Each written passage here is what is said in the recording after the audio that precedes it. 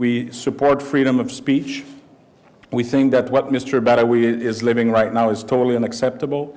We are in a non-partisan way, and I thank Benoît Doré because it's his initiative. Alors, c'est l'initiative de Benoît, je le remercie, that the Council will together send a strong message that Montreal is supportive of Madame Haidar, and that we're asking the Government of Canada to intervene in that situation. Clearly one thing is that if we keep the flame on, if we keep talking about it, I think that through the media, through us, I think it might have an impact. It's better than not doing it at all. So the reason of keep the flame on a communication basis, or just the fact that Madame Haidar is not alone, that we are supportive, that we are looking what Amnesty International is doing right now. So we're all pushing in the same way, and I think that in a constructive way, I think that I give enough good points so we can do something about it. All right? Merci beaucoup. On doit aller en conseil.